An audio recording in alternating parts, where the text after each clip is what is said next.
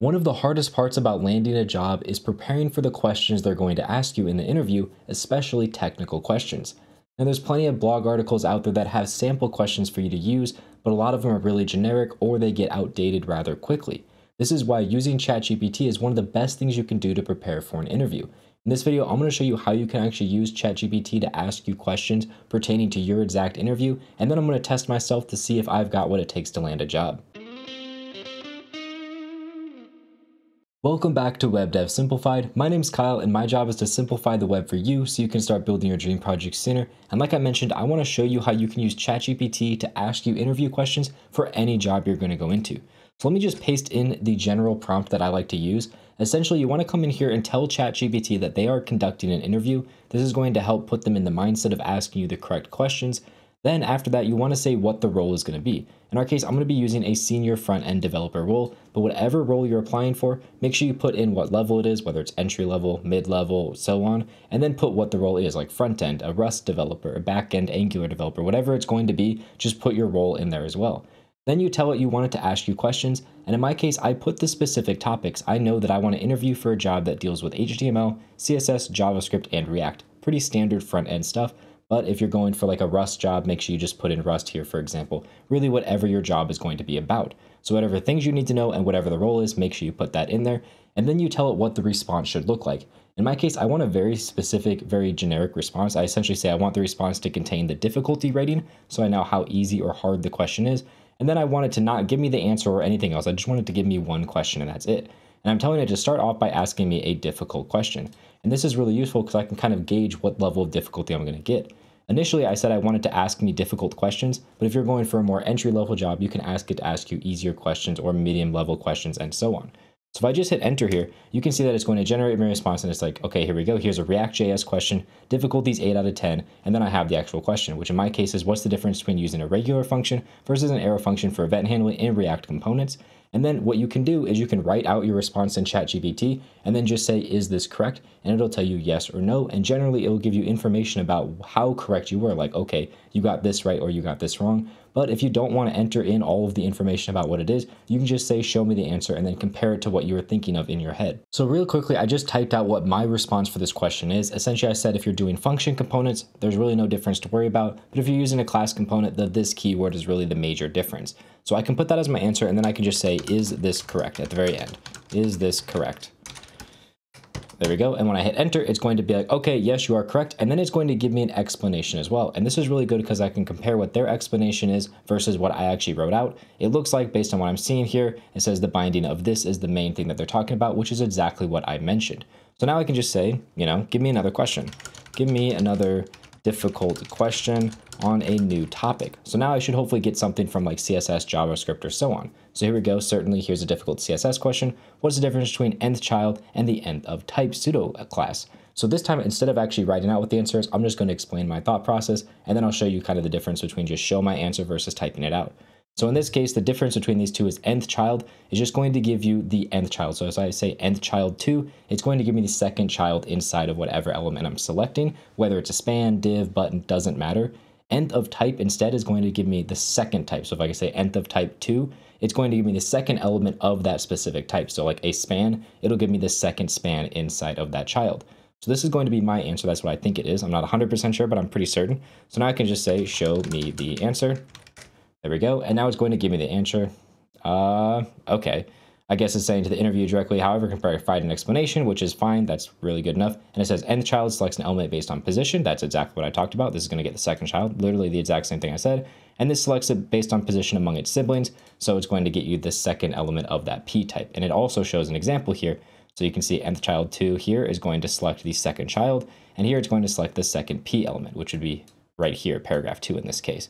So it does a really good job of showing you that, and it explains it more right here, which is really, really useful. So not only does it give me the answer, it gives me an example, and it explains what's going on. Now, I actually had the idea for this video by listening to the Syntax FM podcast. Just recently, a couple days ago, they actually did a video where they were asking each other questions based on what ChatGPT gave them, and it made me think that this is a great tool that you can actually use to study for yourself to get interview questions. So I can, for example, say, you know what, if I really want to test my JavaScript skills, because CSS and React I'm feeling pretty good on, I can say, can you give me another difficult question about JS? and now it's going to give me a JavaScript question. Again, it's going to give me a difficult one, which is exactly what I want. This one is actually not very difficult because it's just asking me the difference between undefined and null. Essentially, undefined means you haven't given it a value, while null is explicitly saying that there is no value. And then, I can say, show me the answer. There we go. And it's probably going to say something like how it can. Okay, there we go. 2 distinct values. It just says undefined means that has not been declared, and it should say null means that there's explicitly no value. So exactly what I said. I don't really think that's particularly a difficult question, but maybe based on what you're actually looking for. I don't really care about the rest of the response. And let's say that I asked it for a question, it wasn't difficult enough. I'm gonna say, can you give me a more difficult JS question? Whoops, question. That one was too easy. There we go. And now hopefully this time it's going to give me a more challenging one. It looks like it didn't this time, but that's the thing with AI. It's not always going to be perfect. So I can say, regenerate this. This wasn't good enough in my opinion. Okay, it's giving me the same thing, but I can just say, try to give me a harder one. There we go. And now hopefully it's going to be a little bit more difficult. Here we go. What's the difference between asynchronous and synchronous code? All these aren't super difficult, but some of them are more difficult than others. Really, the important thing about this though, if we just scroll all the way back up to the very top, the important thing is the very first prompt that you give it. I would just recommend starting out a brand new chat so there's no history, and just make sure you give it a prompt that's really good, explaining exactly what you want to be tested on based on your role, your level, and the topics you want to learn about. Otherwise, you can just copy this, kind of change the things. I'll put this exact prompt in the description or in the comments as well, so you can copy it exactly. But I would just use this prompt and then just swap in the different things based on your role and based on what you're actually looking for to learn. And it's going to give you some really good responses that you can use to figure out exactly what's going on and to really test yourself. And the best part is you can just do this forever. You can generate infinite number of questions, while in like a blog, there may only be like 5 or 6 questions that pertain to what you're looking for, or maybe even none. While with ChatGPT, you can just infinitely keep generating more and more and more. So let's just generate another question here. This one's going to be to challenge myself. It's going to be quite difficult. I'm going to say, can you give me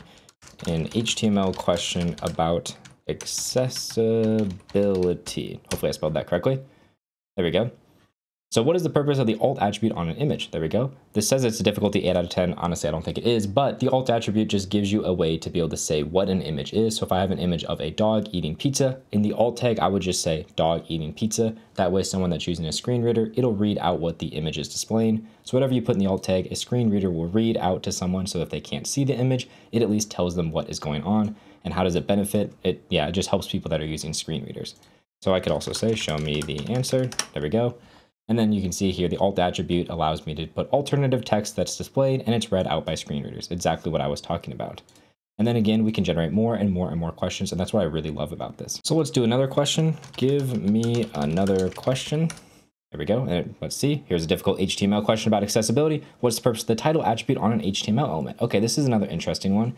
So if you have the title attribute on an element and you hover your mouse over the element, the title element will show up kind of like a tooltip almost, which is somewhat useful, but it takes a long time for it to show up. Like, honestly, that's not the best use case for it, but that will show up there. I'm not sure if it'll actually read those things out from screen readers. That I don't know about, so I am not really sure on this one, other than that I know if you hover over an element that has the title attribute, it'll show that up in like a little pop-up after a few seconds. And there we go. Let's see what it says, because I'm actually curious. Provide additional information, typically as a tooltip. Okay, so that is correct. On a wide range of HTML elements. Yep. Is it provides additional context, such as screen readers. So, okay, so the screen reader can announce what the title attribute is when it's encountered, which is really useful. Avoid overusing it. Yeah, that makes sense. Cool. Yeah, I like that. So I didn't really know this middle section. I wasn't sure, but I definitely knew this top section. So I got like 50% on this question essentially. But now I've learned something new just by using this tool. One thing to keep in mind though is that ChatGPT is not always right.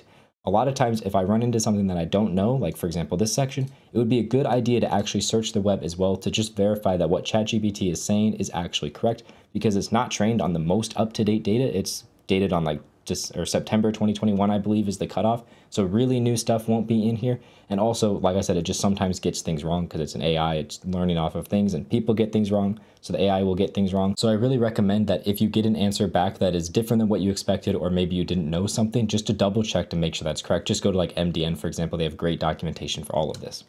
Now, if this looks interesting to you, make sure you try out the prompt. I'll leave it in the description and the comments for you to try it out yourself and let me know how it goes for you. Also, if you want to see some more videos on ChatGPT, like if it's going to take your job or how to actually use the API that they have built around it, I'm going to have videos on both of those linked right over here for you. With that said, thank you very much for watching and have a good day.